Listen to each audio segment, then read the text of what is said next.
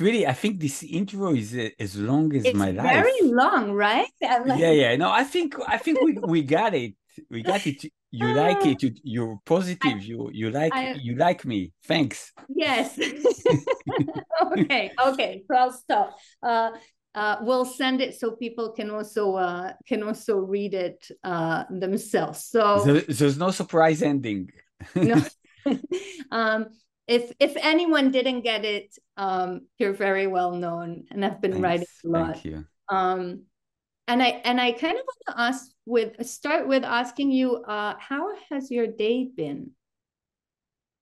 Oh, it's. I must say that that it's even difficult for me during these days of war to break reality into days.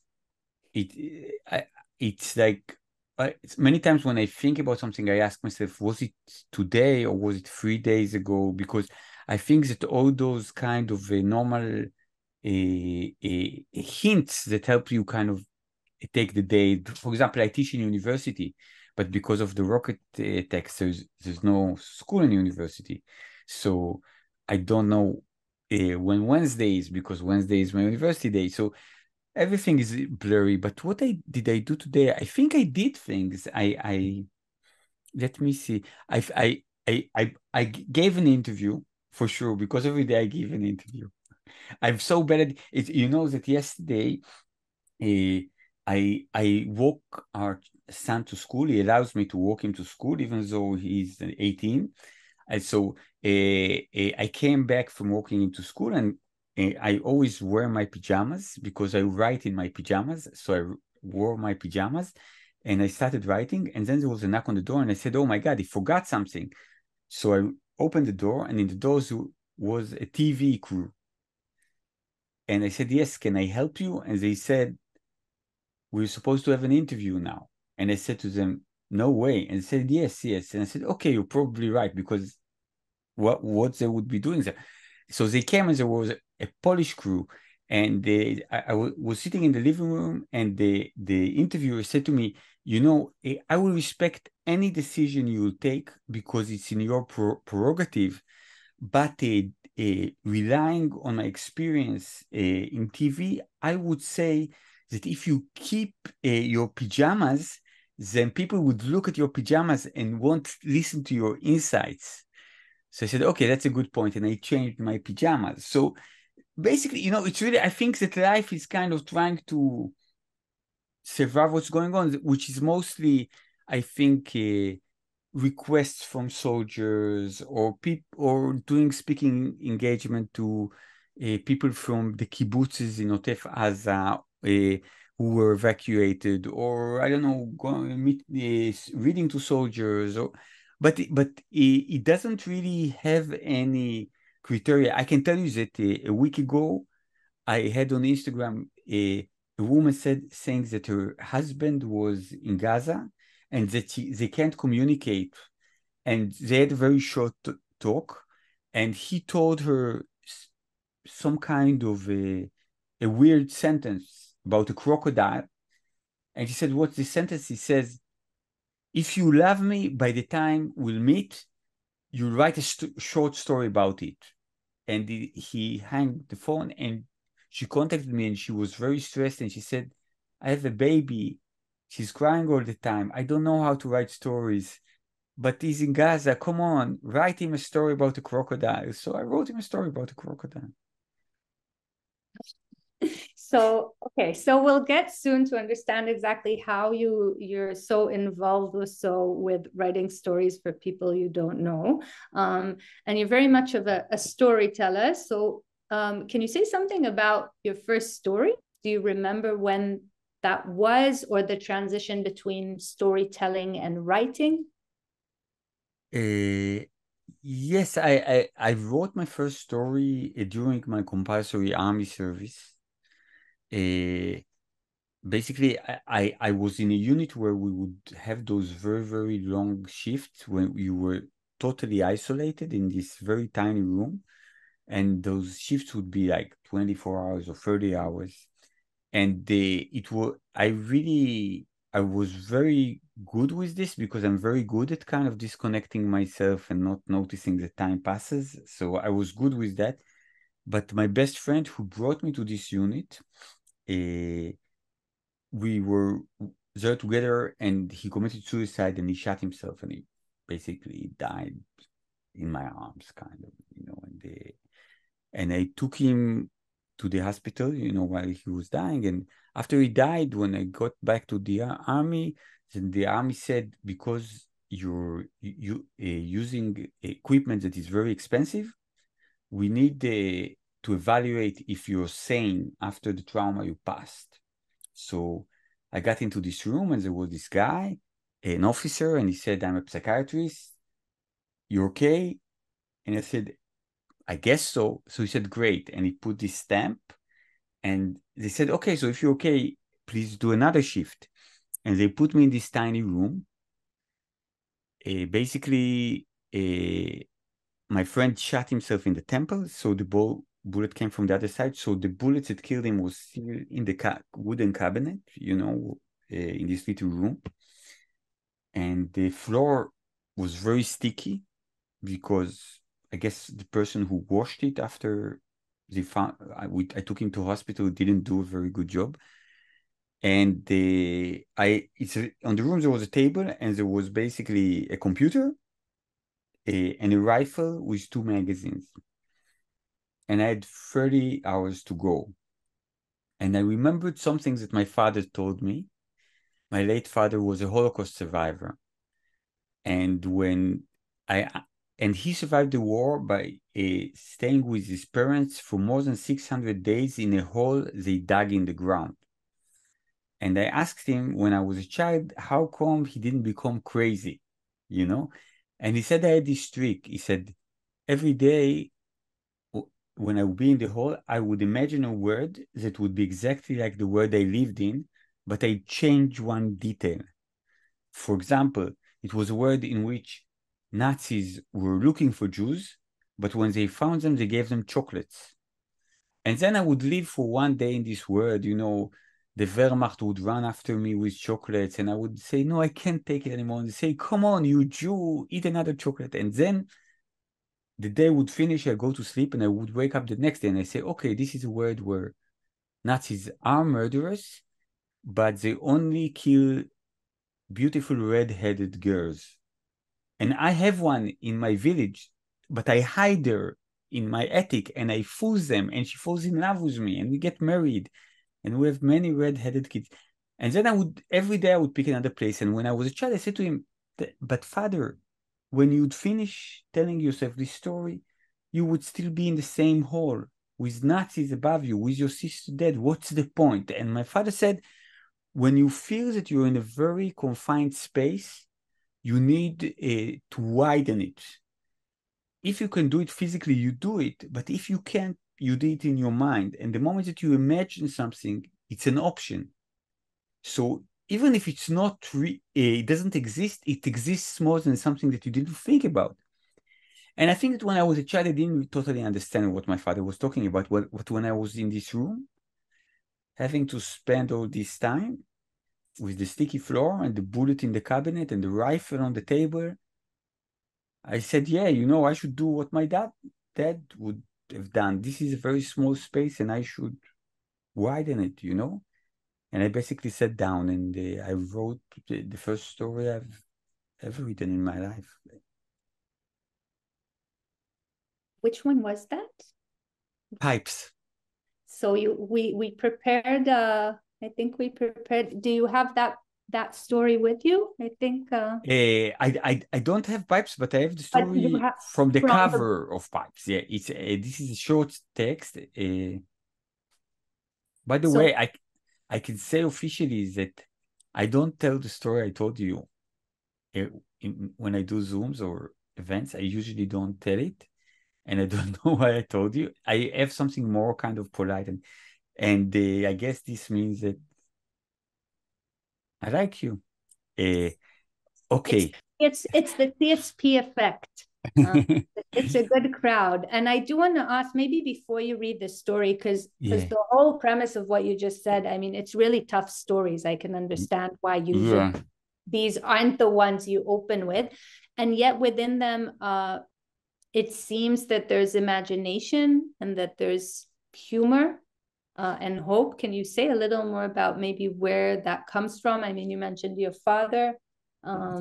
Yeah, it's I think that my parents were both children of war. You know, they passed the Holocaust very young, and I think that my mother was orphaned in a very early age.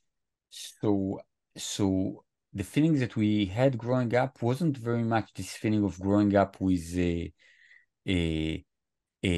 parents that are very, very kind of stressed and keep to the rules and do everything. It was just growing up with wild children that grew up to be wild people that are hungry for life and that are kind of fearless and that they don't take into consideration, bureaucracies or what the neighbors would say.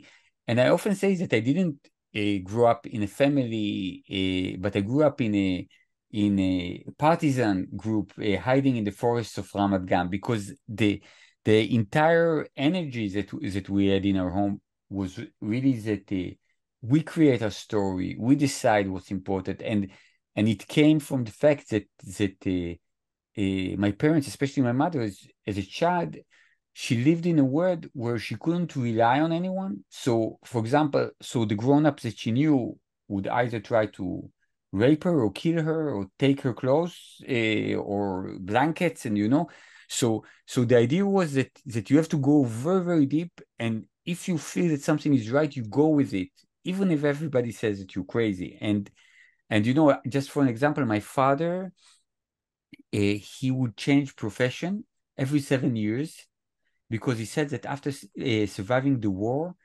he he didn't want to live one life, he wanted to live many lives.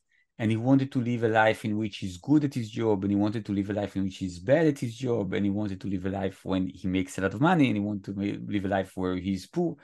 And he made a point of changing his profession, and really it was a legitimate question in our home to ask, Dad, are we poor? Are we still poor?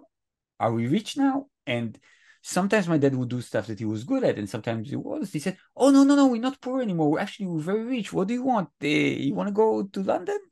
Or oh yes, we're kind of poor now, so maybe we wait another year because I'm going to change profession. I hope I'll do better or something else." So this kind of a freedom was something that was always kind of presented to us as a value. This idea that you make your decisions not because the system wants you to, but because you want to. And on the 7th of October, I remembered one thing that my mom always said. My mom said to me, when things are stable, lean on anything you want, lean on a tree, lean on a car, lean on a fence. But she said, the moment things start shaking, lean only on yourself. And I really felt that, that when everything was into kind of running to Facebook, running to the TV, running to all those places that are supposed to kind of make sense out of reality, I thought about my mom and I said, I'm going to find my answer, but I'm going to go from inside out. I'm not going to ask the word to enlighten me. I'm going to ask my question, make my roots to find them. And I think that many advices that my parents gave me what didn't really seem like advices at the time, but more the way that they dealt with their history kind of become relevant these days. Suddenly I find myself remembering many things they told me. Hmm. I'm just thinking of where to go now. Maybe yes, if you can read the story, so we hear kind Yeah. of one of your pieces, and then we'll go Yeah, further. yeah. So I can say in advance that it's the shortest piece I ever written, and the reason is it's short because it appeared as a back cover text, and the story behind it is that I grew up in a town outside of Tel Aviv, but the distance isn't that big, but it's a little bit like New Jersey to New York. I grew up in Ramat Gan, so I didn't know any artists. I didn't know how artists live. I read a lot of books, and when my book was supposed to come out, they explained to me from the publishing house that they have a back cover text. And when they showed me the back cover text, it seemed very pompous. You know, I remember saying the sentence saying a new voice in Israeli literature. And I said to them, look, I tried to do something very specific. What is this new voice in Israeli literature? And the guy said to me, look, first 3 books, your new voice. On the fourth one, I'm going to make you a pillar in Israeli literature. And I said to him, and he says, no buts, you know, you have to bite the bullet for the first 3 books, and then I'll make you a pillar. It's a promise. And I said to him, but I don't want to be a pillar. And then at some stage they said, you know what?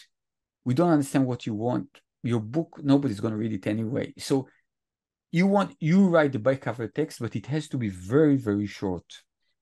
And I had to write it pretty quickly, and it was a Hanukkah night, and I made myself a menorah out of plastic toys. So before writing the text, I thought I lit a candle, you know, and so I lit the candle, and the candle was lit, and I was very happy about it. And then the menorah was lit, and I was more ambiguous, and then the table caught fire, and I realized that this wasn't a good move. But I took a water bucket, and I put down this little fire, and I inhaled a lot of smoke. So I quickly found myself in an ER. And in the ER, the doctor that came to greet me was a very friendly, handsome doctor. He looked a little bit like George Clooney, and he was very, very friendly. Some may say too friendly. And the other time he called me Habub, which I would say in English is mate or something, or more like mate or darling, something in between. Darling, yeah, and he would touch me a lot, which was very reassuring. But in a very old-time male way, kind of hitting me on the shoulder and all those kind of things that cool people from older generation do. And when I came, he said to me, "Tell me what happened." And then I said to him, "Menorah out of plastic." And then he hit me on the shoulder and he said, "Darling, you don't have to tell me everything. Tell me just what the important stuff." And I said to him, "I can't breathe." And he said, "All right, that was easy. Okay, come on." And he was very happy. And he gave me this inhalation mask, and he took care of me. And he didn't leave my bed until my pulse was stable. But the moment my pulse was stable, he left my bed and went to condescend other patients in the ER. And he left his prescription notebook. And I wrote on it this very short text that became the back cover text of my book. But I wrote it in the ER. And it goes like this. When you have an asthma attack, you can't breathe. When you can't breathe, you can hardly talk. To make a sentence, all you get is the air in your lungs, which isn't much. 3 to 6 words, if that. You learn the value of words. You rummage through the jumble in your head, choose the crucial ones, and those cost you too. Let healthy people toss out whatever comes to mind the way you throw out the garbage. When an asthmatic says, "I love you," and when an asthmatic says, "I love you madly," there's a difference. The difference of a word. And the word is a lot. It could be stop or inhaler. It could even be ambulance. Thank you. I will say that that's the first story by you I've ever read. And the reason You suffer from asthma? No, it's a story I read, and it made me immediately think of Tehillah by Agnon, and the story that he says about how the numbered words that we have in our lives. So I once, because of Tehillah of Agnon, I have a newsletter, We'll and in the talk about newsletter, it. Alphabet soup. Alphabet Soup. So I write there. I have this section called Alternative Fan Facts, where I invent facts that are not true. So one of the things that I invented was the Mesopotamian hell, which is a place where you die. Basically, you live forever, but you can use every word once. So you can say yes once, or no once, or love once, or please once, but then you can't. And the story is that the people who live in there, they really is very stingy about the words. And in the end, like, I don't know, you stuck with your loved one, in a room, and he says, I love you. And you say, plumber, emancipation, but you try to say it kind of as if he'll feel your love for him through the way that you say, I don't know, heart attack, heart attack. So it's, I think, about the same idea, about the idea that words are precious. So I'll ask this. That was your first story. And since many stories and years later, do you find your success changed the way you write, or is it liberating? Is it limiting? How does it feel now, all these years later? Well, I think that success is a very relative term. I think that, when I have many writer friends, and I think that for most of them, they really have this kind of a moment in their career that they exploded. They wrote this novel, they won the Pulitzer, I don't know, or the Booker Award or something. And with me, I've been publishing for more than 30 years. And I don't think there was any kind of especially high point or low point. I don't even have a favorite book. When I meet people and I ask them, which one of my books you like the most, then each of them picks the book, I don't know, that he liked the most. But I write story collections, I don't write novels. So every person kind of has there is something about, let's say, my career. I wouldn't say it's a plateau. I think it goes in many directions, but but if there are changes, is that I work in different mediums. I make films, and then I do theater, and then I don't know, I shoot a video dance. But in essence, I never felt that that I reached this place where, I don't know, I have a bodyguard and a house with a swimming pool. I all the time do the same stuff. I think that the most important for me thing for me in writing, I'm not saying in the process, but I'm saying when I publish, the things that I'm happy when I get it is when I get this sensation of empathy and love from people, and this is something that. It's really, you get it or you don't get it. It doesn't matter if you sell 2,000 copies of your books or if you sell 2 million copies of your book. In the end, it's this man that comes to you in the street and stutters something, or an email that you get. These are the things that you consider as a success. So when you write a story, does it come out and it's the first thing that comes out and it's done, or do you rewrite? Can you say a little bit about your process? Because they are very short.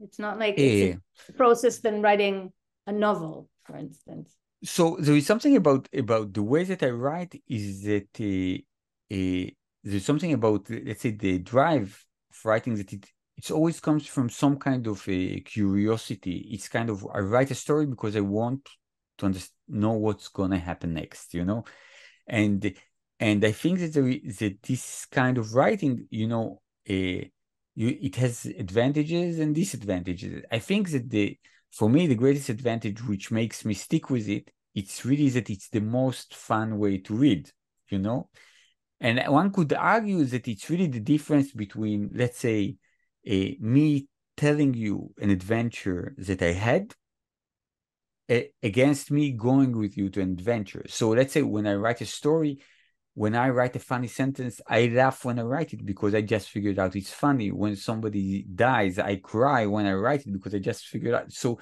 it's a different relationship. It's as if like I'm a reader of my story, and I realize that if I won't write the next sentence, I won't know what's happening. You know, it's like in cartoons, they have sometimes the character walks over a cliff, but he holds a pencil, so he keeps drawing the ground so it doesn't fall. So I think that this is really the feelings that I have, and I think that when you write in such ways, and basically the process is finding a way to lose control over the story, and then there could be a lot of editing to do because you are all over the place many times. Usually when I edit stories, they can be like, I don't know, a third of the length of what I first wrote, because the story goes somewhere and then returns, and it goes somewhere and then return and look for that, you know. So it takes a lot of editing and changing. And it's always for me like this wonder that I sit down with something and something else comes up. You know, since the 7th of October, I didn't have a chance. I didn't have the ability to write. But the first story that I wrote, there was great comfort in it because basically my sister, she's an ultra-Orthodox. She has 11 children and more than 50 grandchildren. She's 60. And more than 50 grandchildren means that she thinks that it's a ain hara, it's a bad luck to count over 50, but I think they're about 60 already. And I talked to her during the war, and she's a chassid, she's a breastsilver, and I felt that if somebody would listen to her talk, she would say all those kind of optimistic, wonderful things. And I would argue with her, and I say, no, no, no, there's war. They're killing us. It's horrible. People hate each other. And she would kind of talk, and it was almost an argument. Now, me and my sister, we never argue, but it almost became an argument. And after the talk, I sat down and wrote a story about an ultra-Orthodox person. And when I finished the story, I read the story, and I thought to myself that what I was trying to tell myself through the story is leave your sister alone. You know, why do you fight with her over the fact that she's hopeful? You know, why do you want to prove to her that there is no base for happiness? You know, why are you doing it? And with me, many times I'm kind of I'm life dumb, but story smart. You know, I don't know what to do in real life, but when I write a story and it gives me good advice, then I know to take it. So we're going to take all of that and kind of land in today, even though I think it's popping out from everywhere. And you did mention kind of the need or desire to be communicative, to have that relationship with your readers. So can you say a little bit about what you have been doing as an author since the 7th, and maybe choose a couple of specifics or stories that you'd like to share? So since the 7th, basically, again, I think that what happened in Israel is that every person that you saw was trying to help and volunteering. You know, many people were driving soldiers to the front. Other people were cooking food, you know, for soldiers, or helping with other things. And I must say that this was a time where I realized how how few are the life skills that I have. You know, I can't drive, and I'm a horrible driver. I can't cook, you know. I'm very bad at folding things, you know. So basically, I really wanted to volunteer, but I didn't know what to do. And then very quickly, I realized that a lot of the people who survived the massacres were evacuated to hotels. And basically, me and my wife, Shira Geffen, who's also a writer and a children book writer, and I'm also a children book writer, we could come and read to the children or read to the adults or meet them. And we started going around And basically, it wasn't really like going to normal readings because people are not in it. So we could do a reading to children, and after 10 minutes, see that they're restless. So we do yoga for children. Or we could read for children in an event and then suddenly see that the children are captivated, but the parents with them are crying. It's really, and if I can tell a funny story, I gave this reading to people basically, survivors, and many of them were elderly people. And when I finished the reading, there were questions, and they asked me about my writing, and then we said goodbye, and everybody clapped, and they were beginning to leave. And there was this one woman that left, was staying in her seat, while others were already outside of the hall. And then she said, "But you didn't tell us what to do." And I said to her, "What?" And she said, "Well, you read us your story, which were very nice, but you didn't tell us what we're supposed to do now. There is war, and everything is crazy, and you didn't tell us what we're supposed to do." And then a guy that was in the opening shouted, Clara, come back. He's telling what we're supposed to do." And then all the people who left the hall came, some of them with the walkers, and they sat down, and I was supposed to tell them what they're supposed to do. And because I'm such a stressful and easily intimidated, very talkative person, then apparently I don't know what I said, but apparently I did tell them what they're supposed to do, and they were very happy about my answer. I don't know exactly what I said. I probably spoke about my Now I poem. want to know what to do. In the end, you call me back. I have to leave, and you have to call me back, and then so I'm saying that everything was very chaotic. But what really happens is that in those meetings, you meet people, and sometimes there are people that you connect with, and you have this kind of intimacy, and you really have this kind of feeling that everybody feels lost, and everybody has a question that he needs an answer. I can tell you in one of the readings, there was a woman who waited, and after that she came to me and she said to me, and and it's funny because I'm just a guy who writes stories, but she wanted to talk with somebody who wasn't from her kibbutz. So she said to me that in her kibbutz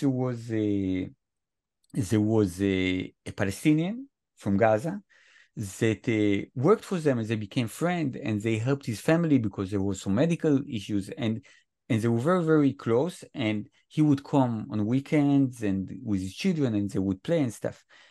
And after the attack, there was meeting in the kibbutz, and they said that they found among the Hamas terrorists that they had maps exactly saying who lives in which room, who has weapon, where there are babies. And they said they tried to figure out who made this map because there were like suspects, a few people that could have done it.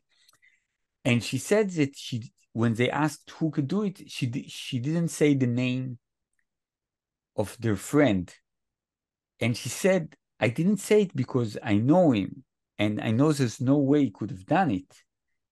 But she said, but at the same time, I'm in the kibbutz, and there were people who died, and I feel responsible for them.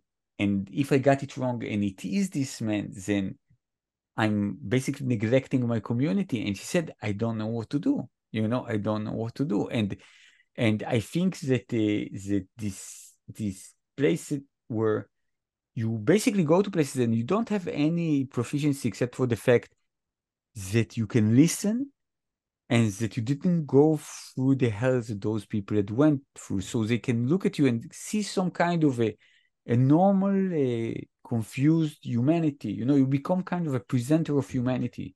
You say, "Here I am, thinking silly thoughts like you used to think before what you've been through." And I think that when I went through those places, I started to have some kind of specific relationship with people there. And also all kinds of soldiers been calling me and asking me all kinds of the strangest requests, and families that lost their children. They ask me to help them think of how to commemorate their memory. And it's all, most of those things are things that I really don't know how to do, but it became so natural, you know, in these circumstances to do it. But the things that I did that I'm really, really happy about is that whenever I would meet somebody who would look not in his best time, and he would tell me uh, that he likes my stories, I would say, would you want me to send you a story every weekend? And they said yes. So I have this kind of WhatsApp. It already became two clubs, because in one of them, I know that there are a few people that are religious, so I know that they can't put stories that are, and there is the more kind of a secular liberal group, and every Friday I send them a story. Now, those stories that are stories you already wrote, or are you writing new stories for them? So I share with them also new stories, but basically I share with them unpublished stories, because because my so here's the thing. I have a new book, and the idea was that on the 7th, not on the 7th, on the 8th of October, I was supposed to give it to my publisher after reading. And because I always neglect things, I said I'm going to read it on the 7th of October, and then I'm going to send it, and then they're going to publish it. And of course, I haven't read it since the 7th of October, you know? So the book had been delayed, but I still send those unedited stories to people who want stories. Amazing. And there's one story which you told me about that received another kind of leg of life, or Yeah. Oh, wow. That maybe was, you can tell a bit about that story, and yeah, you read it yeah, for us? yes. Like how Oh, this one. I thought about another one. Okay, I thought about the. I told you about the one, the officers that asked me to call his ex-girlfriend if he dies. Yes. Okay, Uh, so okay, but we can do both. It's really interesting. no. It's it's a very strange situation, I think, right now, also when all the stories are so difficult. I mean, even I mean, it's a difficult thing to carry, and you're providing stories to people at a very difficult time. Is it something that you're aware of and trying to also put in hope or humor, or are you just putting that aside and giving stories as they are? No, I think usually when I choose a story, I think that there is something in the vibe of the story that I think is kind of relevant. You know, it's not always uplifting. It could be depressing, but at least it's maybe but truthful. And the thing is that with me there is something about stories, that stories were always a buffer between me and life. I mean, on the one hand, they were there to help me connect to life, but on the other hand, they were also like kind of an airbag in a car, you know, protecting me from life. You're So saying were like from an early age? yes, I think that there was something about storytelling, and especially, you know, when I was in the army, that when I was in a place that was unpleasant, I wanted to be in another place, like my father in the hall. I wanted to be in another world, and stories always gave me this word. You know, I was an avid reader, and the moment I wrote, I think this word became the word of the stories that I wrote. So for me, the thought of sharing a story is kind of giving you some kind of a protection or some kind of support or comfort, because this was the function of stories in my life or in my biography, you know. So can you tell us about the story with Yeah. you wrote for Noah? Let's go with that one. Yeah, I got so this story is basically I met this amazing teenage girl from one of those kibbutzes that got massacred, and we talked a lot, and basically because I thought about her a lot, she was very talented, and I offered her do her a WhatsApp creative writing workshop, or so we were in touch kind of, and she lost her father, she lost her best friend, and I sent her a WhatsApp and I wrote something, because usually when I write WhatsApp I don't know what I'm writing, and then later she told me that she read this WhatsApp in her father's funeral. And the moment when she said it, I realized it was a text, because I treated it as some kind of a message, but I realized it was a text. So I read you this text.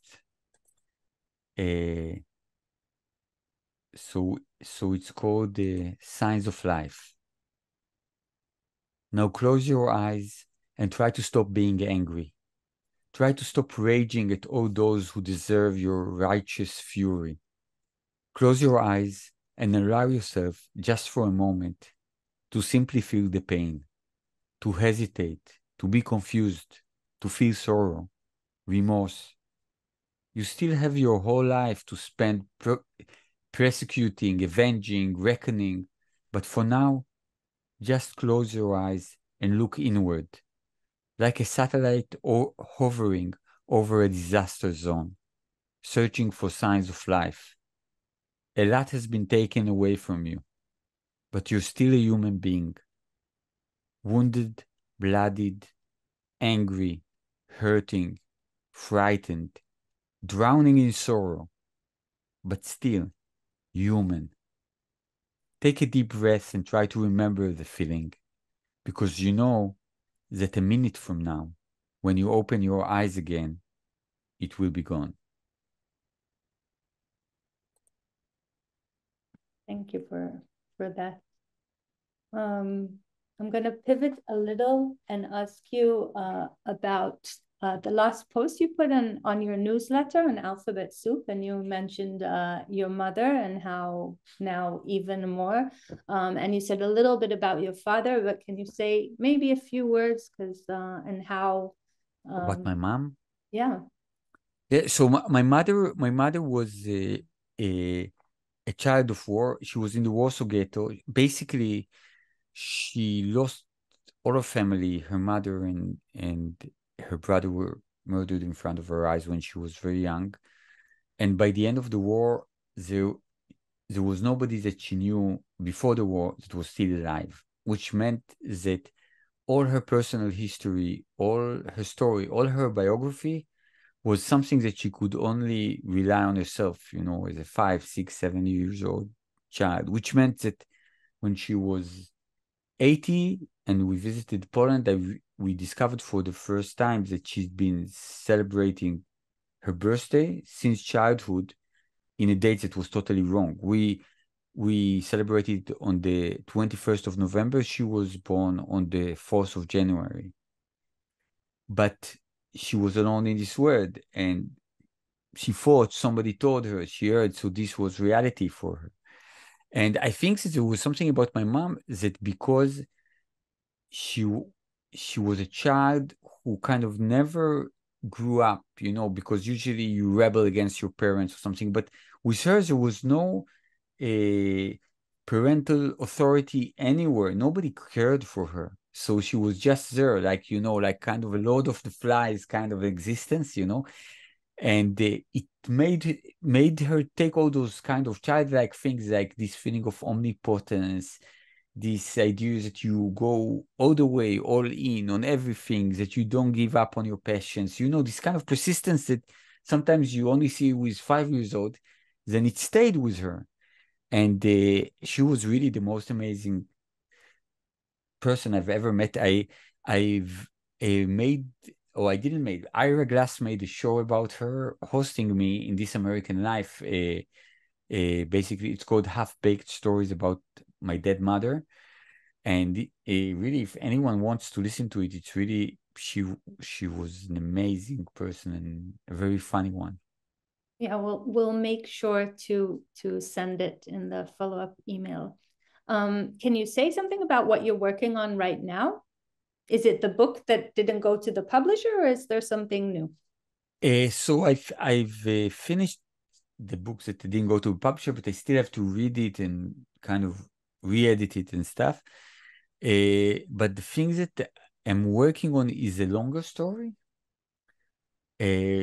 which take place in hell, kind of. A kind of hell, it's disputable, but it's very kind of an afterlife story, very,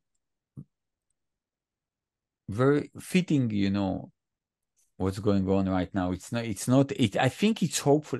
All the stuff that I write in the end is hopeful. I think the point that I write it is to find hope. But sometimes it's just funny hopeful, and this one is horrible hopeful. And this is fiction too, yeah? Yeah. You had one book that wasn't fiction, the Good 7 Years. Is that something you think you'd find yourself doing again, or that was one-time thing and you're back to fiction? So the thing is, I think that fiction and non-fiction, they have two different functions in my life. And I think that I told you about fiction. The thing that I like about fiction is that I don't know what I'm going to write. I don't know what's going to happen. I don't know if somebody holds a gun at my character. I don't know if he's going to shoot him or not. Someone does, but it's not me. And the thing is, when you write nonfiction, there is something that is less exciting in the fact that you're retelling a story. So on the face of it, you don't even have this kind of vanity saying, "Oh, I made it up." I have amazing nonfiction stories, but if somebody tells me it's an amazing story, I say, "Yeah, but I don't deserve credit." Thank God for making my life so weird, but this doesn't mean so. So I think that naturally I always go to the fiction, but there is something about nonfiction that it's a very good process for you to understand the reality that you've lived, because I feel that when I live things, I'm always in the situation, So if I fight with you and I say, "Oh, come on, you with your dumb examples," and we argue. But when I write a story, I'm not in my point of view. I see both of us. And many times when I write stories, nonfiction text, it helps me to understand why people did what they did, to forgive people for things, to later apologize because I understand that what I did was wrong. So I think that there is something. If I take a kind of my personal image of it, then let's say I think that fiction writing is like a diving from a high rock into an ocean, and writing nonfiction feels to me more like before you go out, you look in the mirror to see that you don't have parsley in your teeth, So I think people should do both, but I'm more attracted into jumping off rocks. I'm just thinking that the story you told about your sister kind of is a good example for how you see nonfiction and how it helps you see the reality. From the different projects you did, like because you film and theater and that aren't writing, is there one that is especially dear to your heart that I think that I co-wrote and co-directed with my wife a miniseries for Arte TV called The Middleman. I think it's for the French TV, yeah? For French TV, yeah, it's featuring Mathieu Amalric. He's an amazing actor. I think it was even shown in the US, but in a very small channel, the Criterion channel or something like that. But there was something about this process. I tell you what was really, really amazing about this is that I told you that, that I write a story. I really don't know what the story is trying to tell me, but then I can look and I understand. So when we worked on this project, for 4 years. 4 years. And basically, without giving any spoilers, it's a story about a person who discovers that he can move in time, and his mother is dead, and basically when he moves in time, in the end, I don't know, he's able to meet his mother. I don't want to tell too many things, but this is so.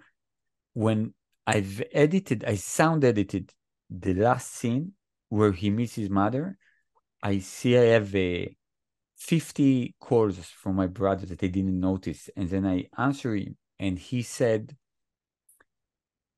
mother has a terminal cancer. The doctor says that she won't have more than 4 months to live. And I said to my brother, I was in Belgium. I said to him, I'm going to finish this in 4 hours. I'm going to get on a plane and I'll be home. And then I get into the room and I didn't even tell the editor, because I wanted to stay focused, and I didn't want people feeling sorry for me. And I sat and I said, okay, show me the scene again. And I see the scene again, and I realize that this entire series is basically about my fear of losing my mother. That all this story about a person going... Now, I sold this series to a TV channel, explaining to them what it's all about, telling them something that was wrong, but that I believed at the time was true. But then at this moment, getting this phone call, I say, that's the thing, it's about somebody who wants to hug his mother for the last time because he knows he won't be able to hug her anymore. And for 4 years, I'm scared, but only now it erupted. So there was something about this process that it was really kind of like an epiphany, and also the challenge of directing in a language that we don't speak, So it was a very, very interesting and exciting process. Now I have like more questions and very little time.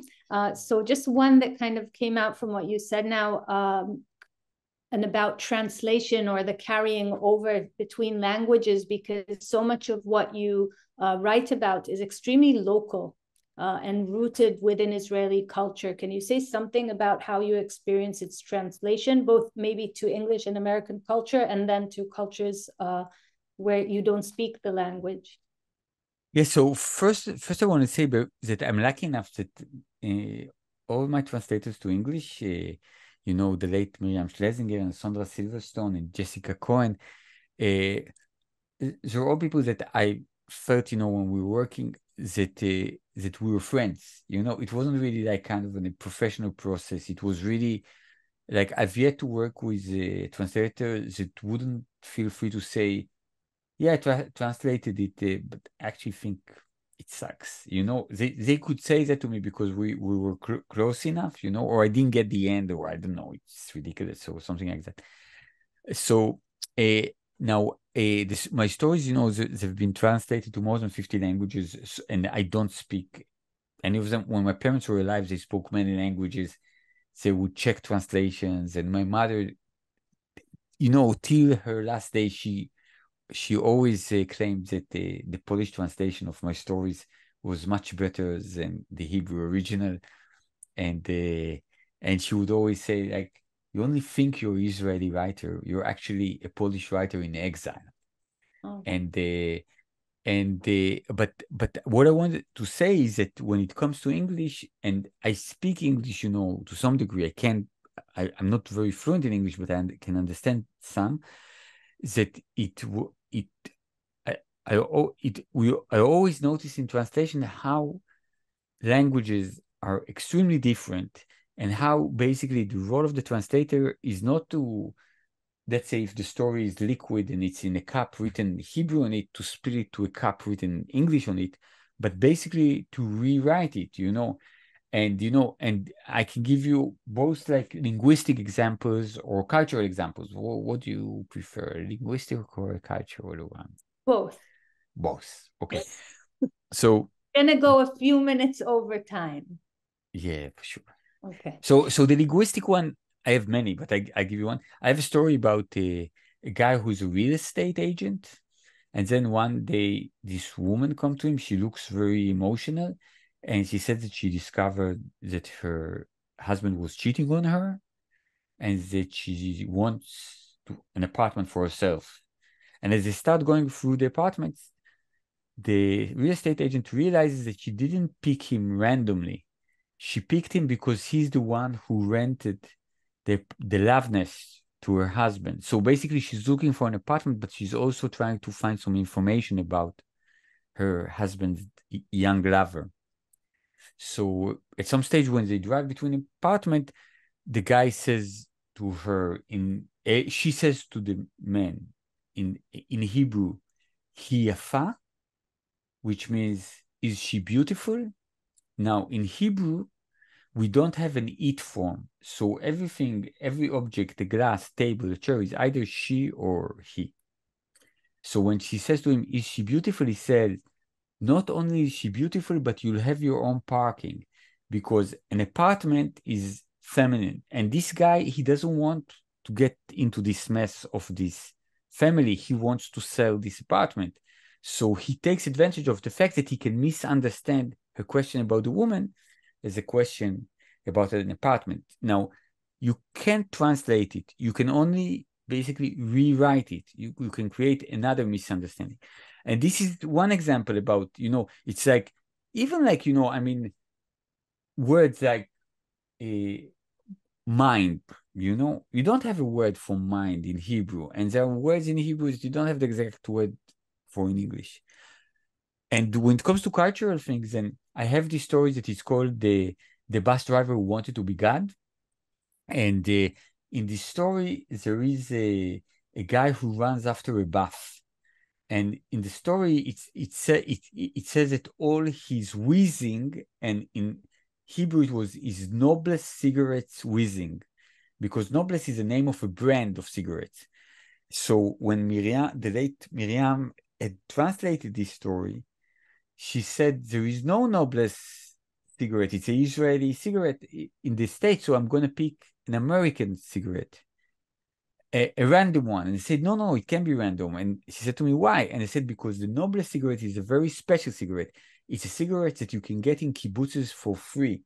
So usually people who smoke noblest, it means that they're either just anti-capitalists, socialist or something, or most chances that they are underachievers, because it's a cheap cigarette that everybody can get, So you never see a Wall Street broker guy, an investment banker smoking noblest, So it's the cigarette of the underachiever.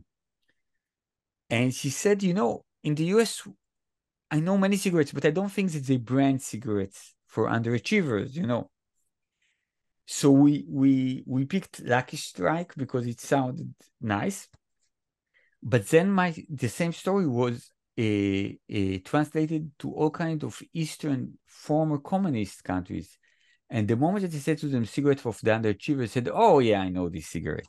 Without a filter, only 2 zloty. Yeah, I know those. Yeah, when you see somebody smoke this cigarette, you say, oh, my God, this guy doesn't have money for a bus, So it's funny how some of those associations travel better to some places and really do not exist in others. Thank you. I'm going to end with a question and go out on a limb here, because it seemed to work for some people, according to your story. And to end, I will ask you to tell us all what to do.